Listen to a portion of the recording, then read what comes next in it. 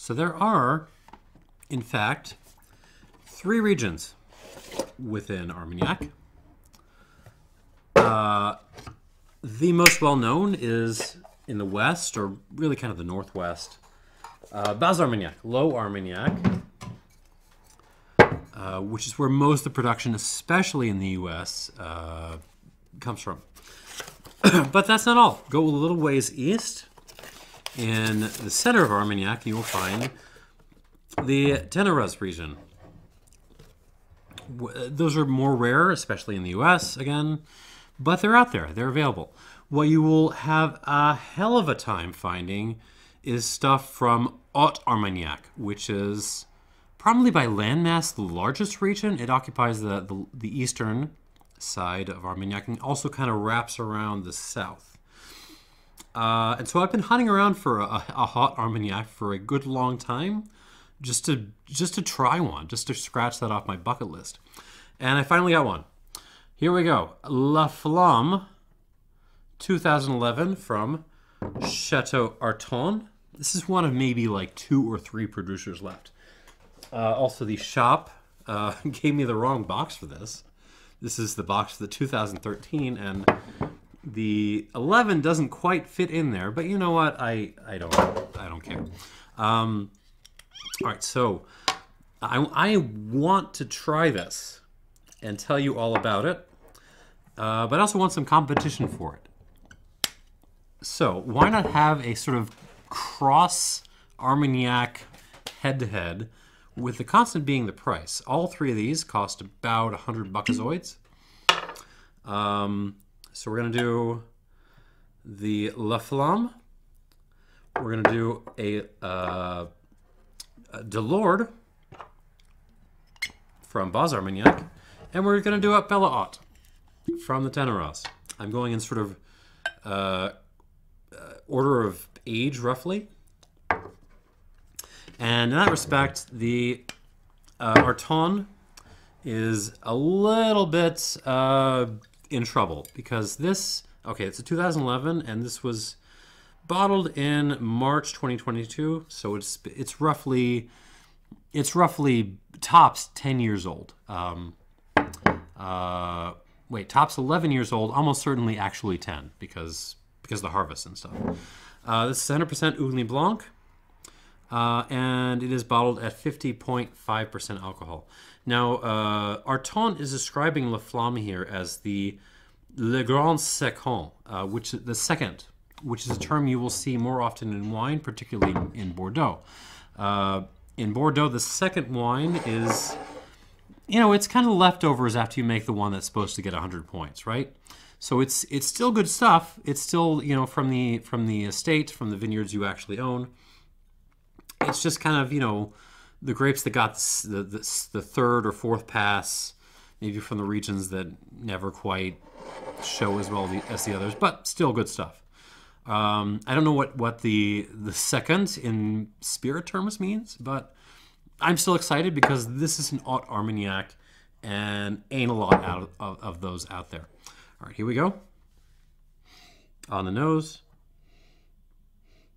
Ooh, very, very spicy meatball this. Lots of black pepper, lots of cinnamon. But quite floral as well. There's kind of a field flowers kind of note going on. And then the dried fruit kind of thing you expect from fairly fresh French oak, I would think. Figs, dried cherries in particular. Awesome tea. There's a little bit of a tobacco note in this as well. There's like a black Cavendish kind of thing, so slightly sweeter tobacco.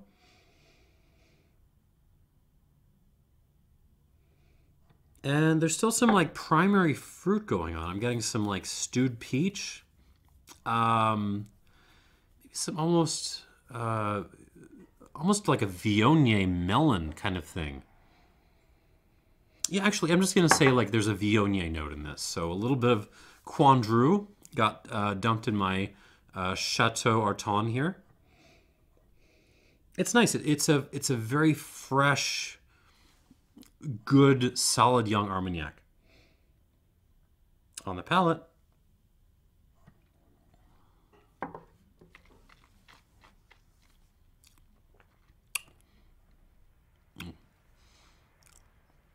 Beautiful balance on this. Again, very, I guess spicy is the word. There's lots of other things, but the spice is kind of center of the stage.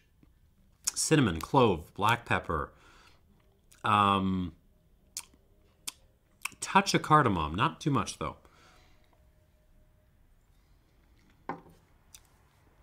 Overstewed tea, Assam tea. Touch of grassiness actually, which I expect flowers more so in Armagnac, but here I'm getting just like, you know, fresh grass, which is nice and very fun. Plum, not prune. I'm getting like sour plum a little bit. Figs, dried cherries, pipe tobacco again, but this time it's more like a Balkan blend. There's a little bit of like a smokiness to it.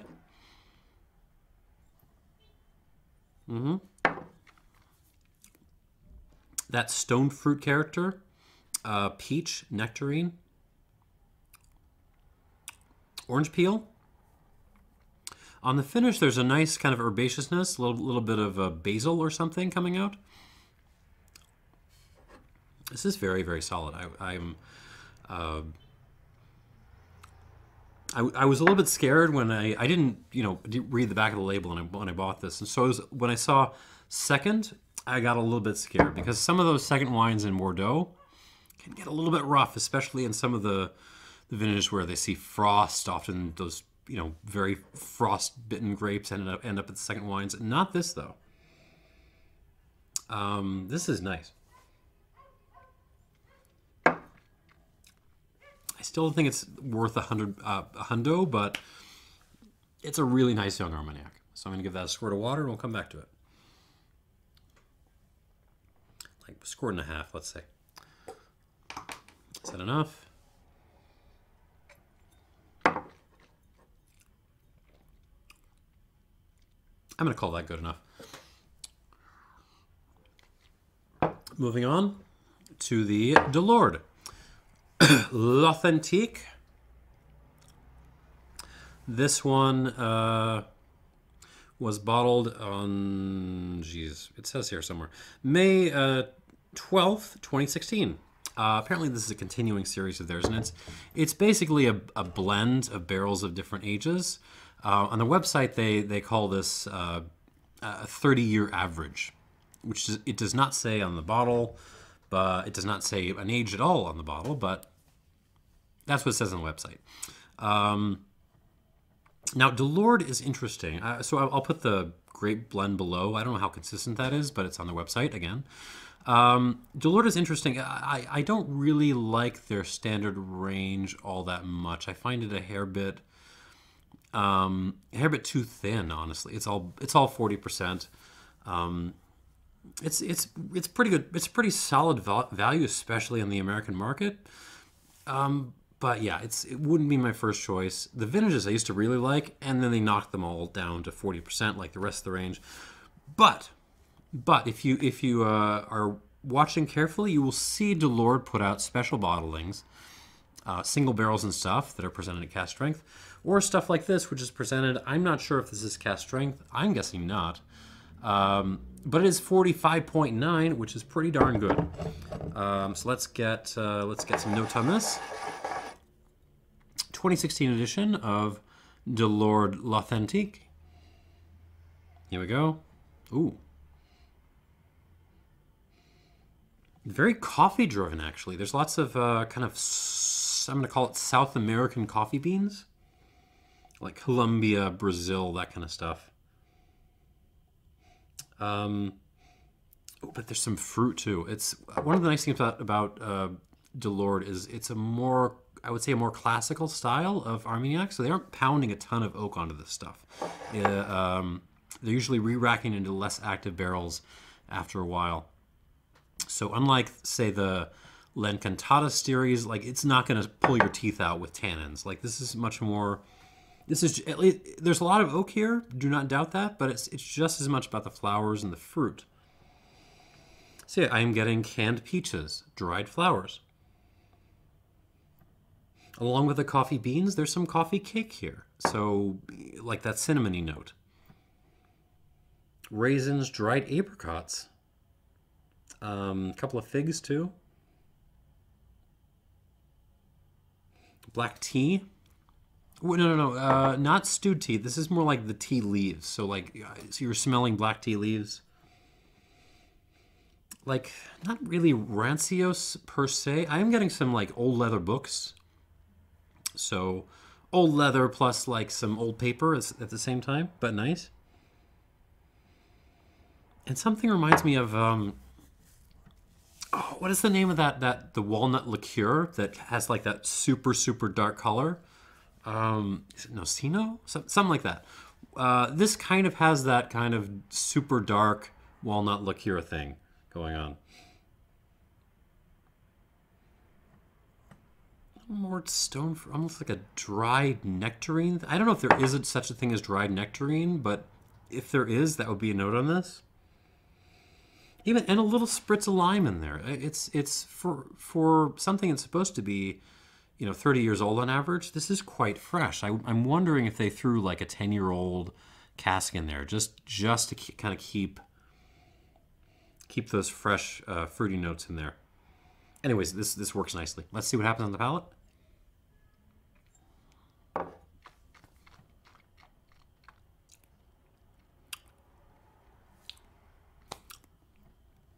And that's where the advantage of age kind of comes in. I really like this Arton. This just has a lot more grip and grit on the mouthfeel. It tastes kind of like throat lozenges in a good way. Coffee beans again, raisins, dried apricots. A lot of dried fruit, figs. Some just like cacao going on, raw cacao. Tea leaves again, peaches, fair bit of vanilla actually. I don't think there's American oak on this. Actually, I think that would be illegal. But there's a little bit of vanilla creeping in. Cinnamon, like coffee cake again. Black pepper, definitely.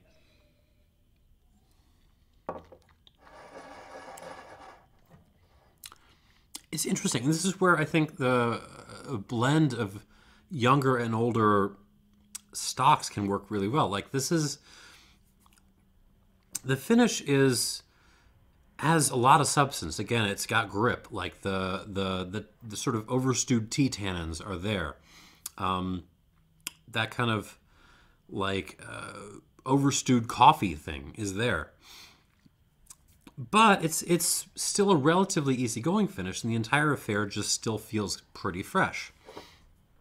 I don't know if there's such a thing as a session Armagnac, but this could do it pretty well. Like, it's got more going on than the standard range by lots, but it's not, fighting me. It's not, making my mouth hurt like some of the more oaky Armagnacs can do.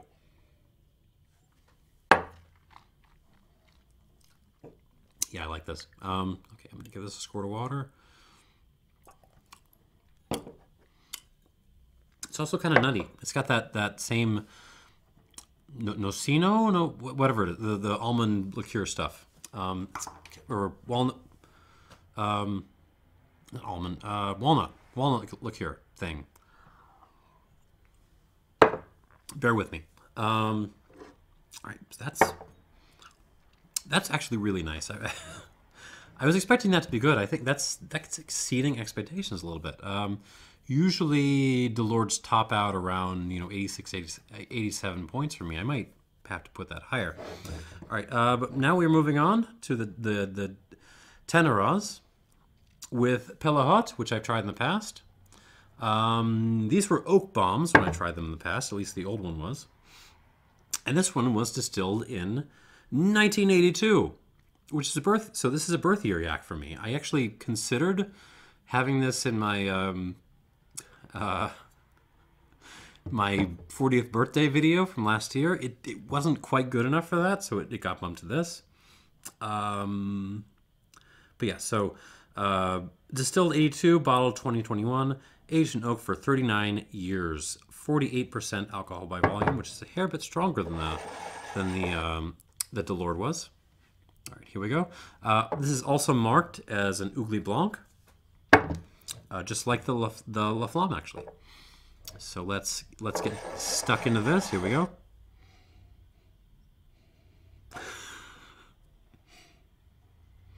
Wood. Yeah. This just smells like someone just massacred a ton of Victorian furniture and like old books. It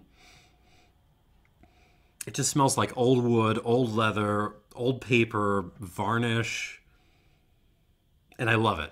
Like I as much as I champion things that have a kind of freshness to them that stay close to the distillate, I can't help but loving this oak overload thing that's going on.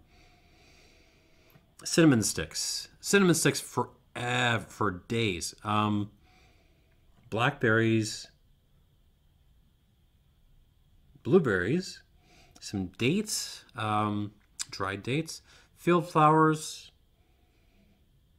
overstewed tea, like a Darjeeling this time. Maybe like a strip of, I don't want to say orange. It's more like a bergamot, a strip of bergamot peel, because it's got a little bit of herbaceousness going on. This absolutely smells monolithic. It smells like, you know, a lot like wood, but it's really, really nice wood. The flowers and is still there, so there's still that little bit of balance. Let's see what happens on the palate. I'm expecting to have to pull splinters out of my teeth. Let's see what happens.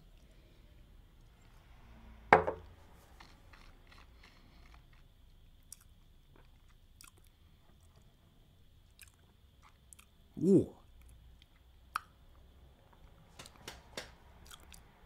That's got a little something. Okay, so tons of wood, as expected. But on the finish, this shows me a couple of fun things. There's this kind of gorgeous streak of like orange and blueberry on the finish that just comes out of nowhere. So imagine you're adrift in a sea made of wood, and all of a sudden, like out of the sky drops a pie made of like orange and blueberry. That's kind of what this tastes like.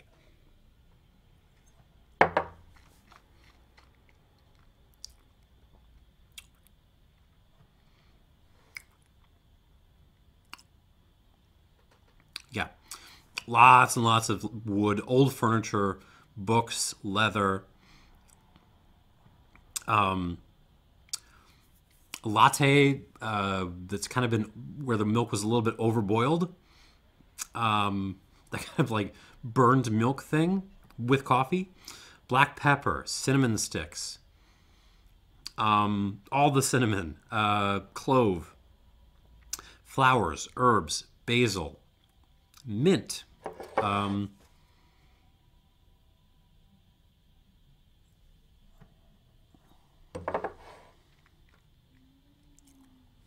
There's actually, despite the wood, there's still a fair bit of like floral stuff going on with this. Actually a fair bit. This is kind of righteous, actually. Like, again, I was expecting a wood bomb, but this is not that. This is, I can't really call it fresh, but there's the peaks of fruit and flowers on this are just kind of punching the way through the wood is just so beautiful.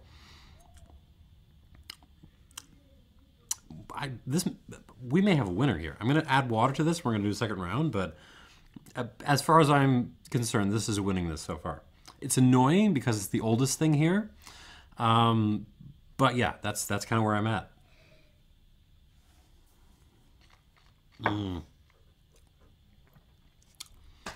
Oh man, the flowers and the kind of aromatic herbs and the orange. Oh, I just love this. And that is the magic of tertiary notes in spirit. When things get weird, That's when it can be fun. We're good. Okay. Let's go through this again, starting with the La Flamme 2011 from Arton. One more time. I don't know why I just showed you the bottle. You already saw it. Here we go. On the nose with water, the orange comes out. A lot of orange, along with some raspberry. And a little bit of... anytime I feel like I'm getting pear, but it isn't quite pear, I'm going to say quince. That's kind of what I'm... Yeah, it's orange, raspberry, and quince that comes out. There's some cardamom happening too now, but it really just like fruities up is what happens when you add water to this. Which I am very happy about. I like having fruit in my brandy. On the palate.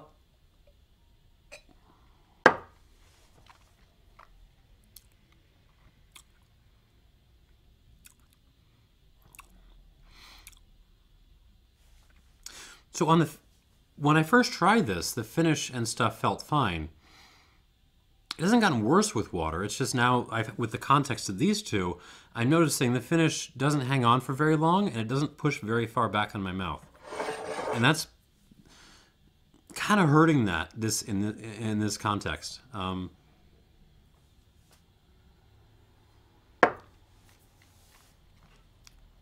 As far as development, it's kind of the same story. There's more fruit now. There's more kind of more nectarine, quince. A little Virginia tobacco peeking through, along with the Black Cavendish. Coffee in this as well, but it's more like Kenya AA, like so very bright acid-driven coffee than South American stuff.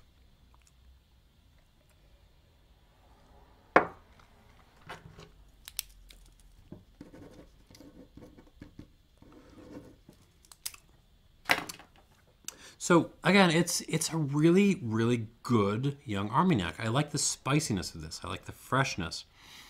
It's not gonna, unless these two fall off after water, it's not going to win this comparison. It's just, it needs some more time to kind of grow and develop further layers for the complexity. I'm still going to give it 86 plus out of 100. I like this, and if you were like me, if you were a total Armagnac nerd and you need to scratch Armagnac off your bucket list, this is a great bottle to grab.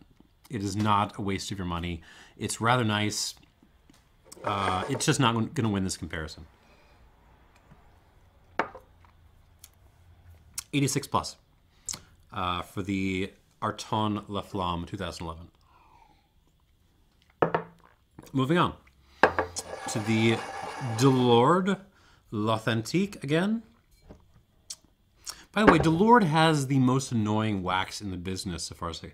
No, that's not entirely true. I just got a Nussbaumer via Prune, which has worse wax than this. But this is the worst I've ever seen in Armagnac. You basically... it is, even using the technique where you're heating up a knife to kind of cut through the seal, it just makes a big mess. It takes forever. I have seen the alternative bonk method work well on this, which is where you just like set a trash can down in the blast zone. You bonk it a couple of times against the cabinet just to get it to shatter, and you use a knife to kind of finish the job.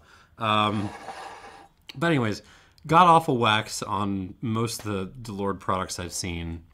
Be aware, you're gonna have to fight it. That's part of the price of just buying a bottle from them. I'm sorry. Rant over. Back to this L'Authentique.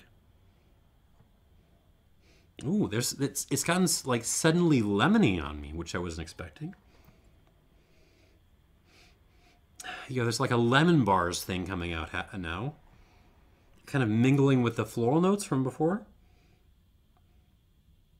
Yeah, so it's really, I'm eating a nice lemon bar with some flowers on the side, And I'm also having a cup of coffee and then like some raisins and nuts and things. That's kind of what this smells like. And it works. It smells really nice. On the palate.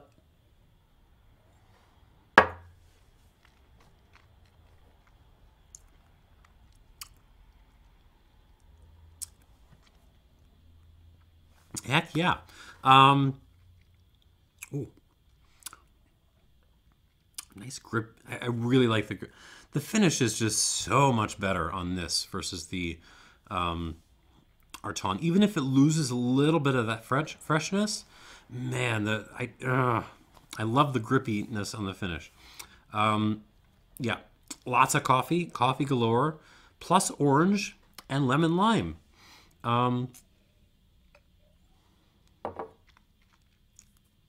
And yeah, with water, the finish is actually more grippy now. Lots of basil, lots of tea tannins. But again, relative to other older Armagnacs, this is still relatively easygoing. Like it's big, it has heft, it has weight, but it's still very kind of elegant and friendly. You could pour this for normals, and they probably wouldn't complain too much. God help you could probably pour this for bourbon people. And and the other nice thing about this is this gets distribution, right? Like the Pellehaut, the Arton, forget about it. Like this is a pain in the ass to get. The Pellehaut, this is around in Chicago, but it's distributed by the well, I don't know who distributes it, but it's part of the Charles Neal selection, which is just now starting to get around. So it's not as much of a pain in the butt to get, but still a pain in the butt. Delord gets everywhere. Like if the Heavenly Spirits portfolio gets a ton of distribution in a ton of different states. So if there's any one of these three you can grab, it's this one. So it kind of makes me really happy that it's good. I'm gonna give this 88 points.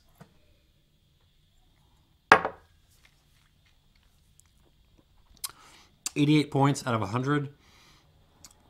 Good buy if you're looking for serious Armagnac and your options are a hair bit, basically limited to the Heavenly Spirits portfolio, and just a good way to get into the category. Like I don't think this is gonna scare a whole lot of people off. It's really approachable.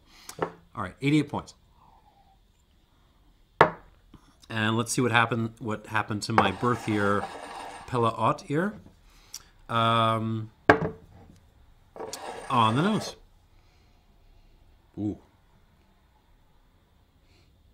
So yeah, it was woody before, but even more wood comes out with water.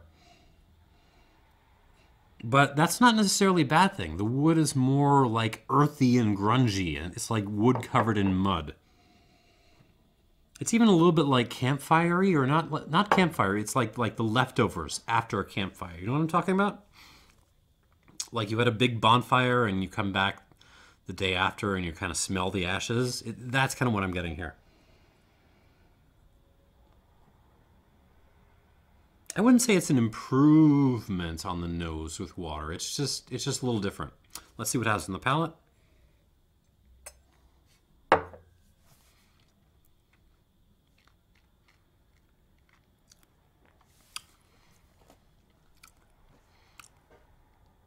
To my surprise, not a whole lot of change with what I was dreading is that the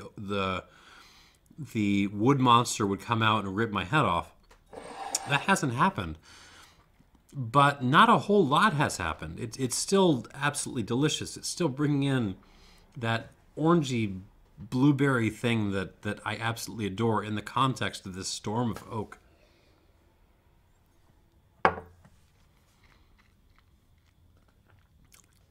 God, the finish is good. I'm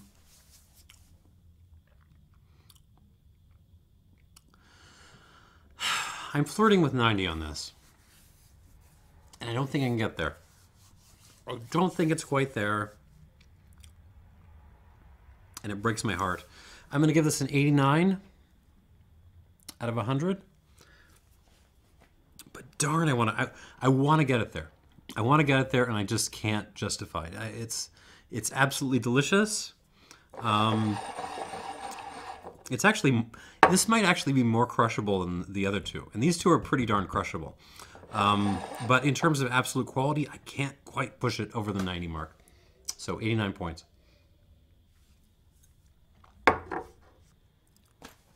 And there we are. 86 plus for the Arton, 88 for the Delord, 89 for the Pellehaut.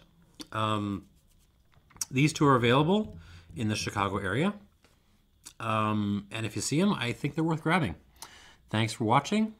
And yeah, I've now tried an Haut-Armagnac, and I can die happy. Bye.